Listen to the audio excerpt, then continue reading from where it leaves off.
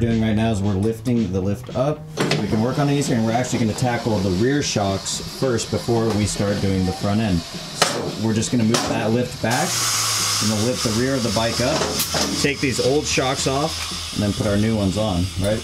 Yep.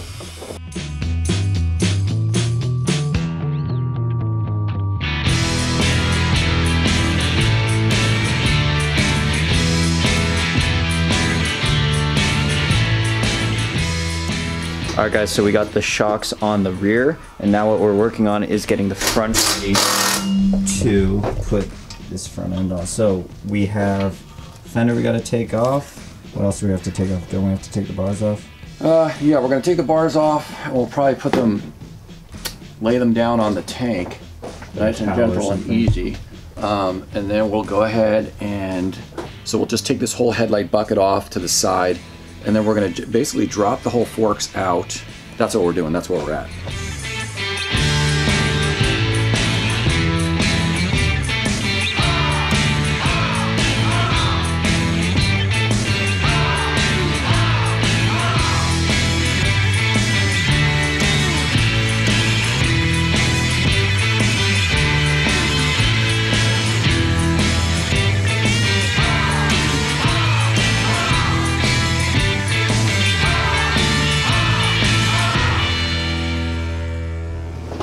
Alright, so we have the original front end taken off, the triple tree is out. I greased the bearing, put the cap back on it, put some new grease up in there, and now we're ready to slide it in, right? Yeah, and what we're going to do is we're going to lift the front of the frame as high as we can possibly lift it, because again, like I said, we put that bottom tree already on it, so we are going to try to Dreamweaver it in there, make it nice and easy, and not scratch anything. in theory it's going to go super easy, not a problem.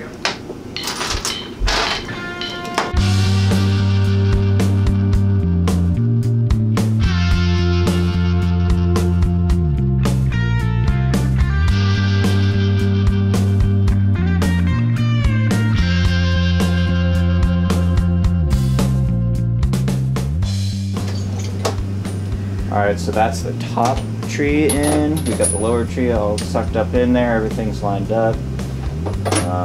Now all we have to do is we have to put that final bolt on the top, close this thing up, and then we'll tighten the little set screw right there, squeeze it on.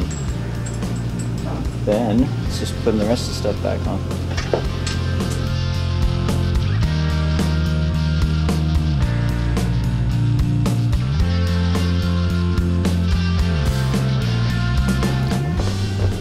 So here's the part where these little riser spacers come in. Wash these up. They're looking good. These ones are going to be going on the top. And then we have The standard ones, the silver ones. These ones will be going on the bottom.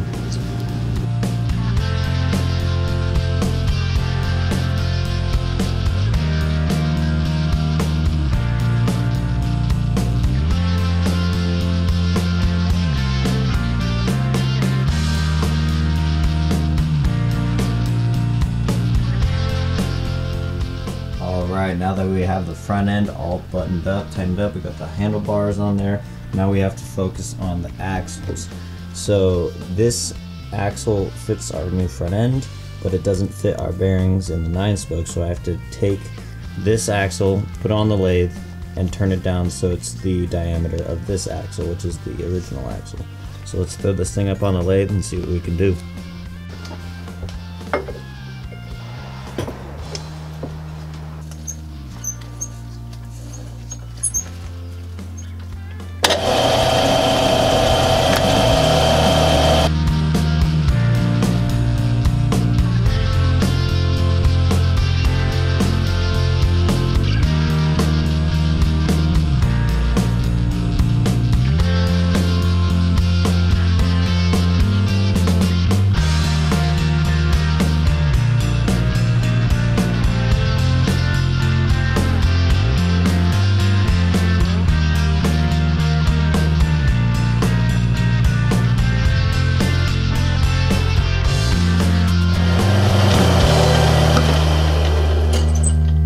Alright guys, I think that's it.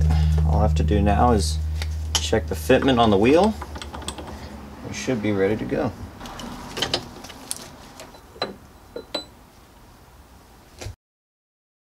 Welcome back to Kingpin Garage. We got Johnny here, and we are working on this 1988 FXR. Now, last we talked to you, we were switching out to the dual disc front end, which is a much better situation than what we had. We had the single disc front end, we had the shorter front end, we had the tall shocks in the rear, we had the short forks in the front, which is not working. So now we got the fully adjustable 39mm dual disc front end, blacked out lowers, gold fork tubes. This thing's looking great. Here's what we did with the front wheel. We got both discs on now. Originally we just had the one. I'm going to spin this around here. What we had to do, I'm going to show you a little thing we had to do right here. Now on the older bikes, you know you got this speedo drive right here on the front wheel. Okay, that's how the FXR is running. The older bikes are going to run the speedo drive in the front. The newer bikes, remember the speedo, the drive comes in off the transmission. There's a sensor back there. So what we had to do is I had to carve out a little notch. Where's my notch? Right there. This front disc, okay, is for the newer bikes, like 2000 and up. Different speedo, no speedo drive. They just ran spacers and it was sealed bearings. Now we're running the Kingpin bearing, running the older style 9-spoke front mag, so we had to accommodate for the speedo drive, so we cut out that little notch right there. That's what we did there. Spin that back around because that's going to go in here. And then Johnny spent the last couple hours machining this fantastic axle right here, and we'll show you what we had to do. Now, I think I showed you in the earlier video, this is what the stock axle is going to look like, but this is the axle we had to make. So because this thick end right here is going to go right into there. Now the original, you could see, was a lot smaller. So Johnny threw this thing on the lathe, knocked it down, and made that thing straight across, so we'll go through there. This end is going to fit obviously into there, and it's again even a little, about the exact same size as that one, but the steps are completely different. So Johnny had to custom make this axle. So great job, by the way. It looks fantastic. So now what we got is we have a 2000 and up Dyna FXDX axle going through older 1988 Kingpin bearings with a custom axle. So let's see, Johnny also made a little spacer. Where's that spacer? Right there. So we'll get this going in. See how it works.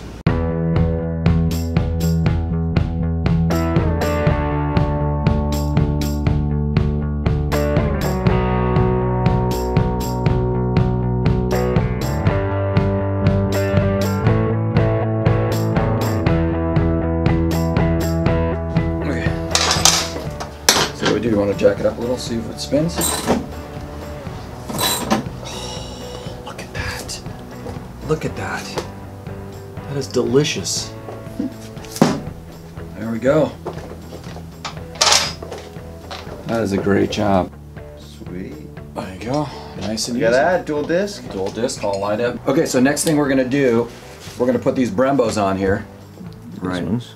The dual Brembos. CVO Brembos. CVO Brembo, and you can see they're going to just sit right there. We're going to get them all lined up in there. We're going to get them all spaced out from side to side, make sure that the disc runs true down the caliper, because that's what you always want. You always want that disc to run right down the center of the caliper. We may need a little bit of spacing here and there because, again, you know, 2001 fork legs.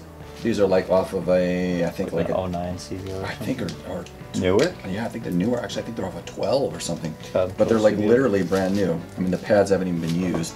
And then we're going to run an OEM brake line. We found the perfect length. It's going to go right from here, one-piece brake line, Harley brake line, right to there, and go right up to our master cylinder. So we're going to be brake bleeding those. Put it on. Everything should work. And then after that, just ride it, right? Yep. Yeah, it's going to be good.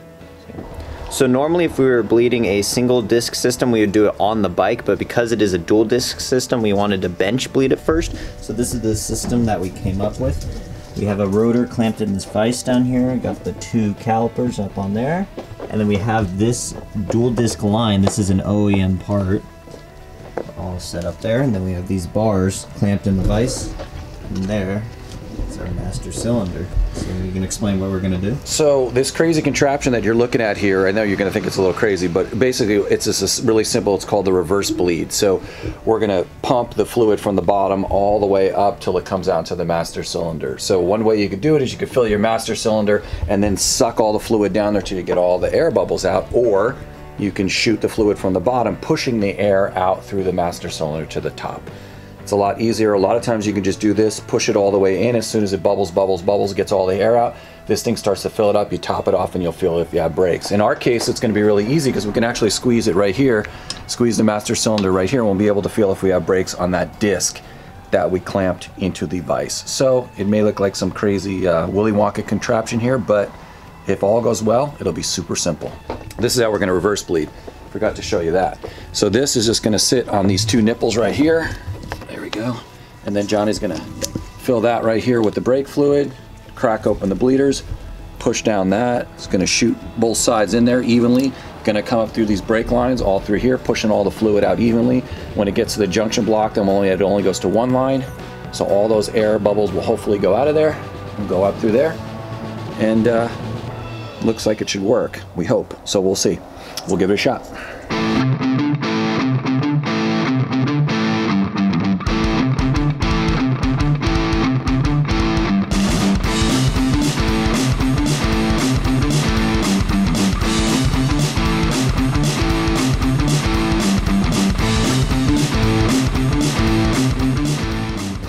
Alright, now what we're doing is we're bringing this whole setup that we just bled over to the bike, and we're just going to bolt it right back on.